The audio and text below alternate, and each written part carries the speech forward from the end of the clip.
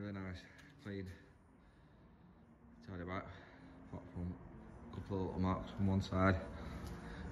Runs spot on, but it running, can't start it up because you've got to have the other side stand on. I'm on my own today. Tail tidy on there. Anton's Gsxr600 exhaust. There's 2 keys of it.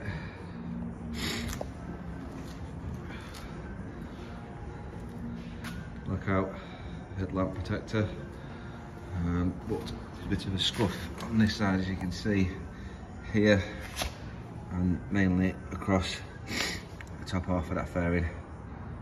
Apart from that, it's just the usual wear and tear. There's nothing on the tail end, swinging arm, or the engine casing. That's it really. Yeah, the weight. So it's done. So I stand up.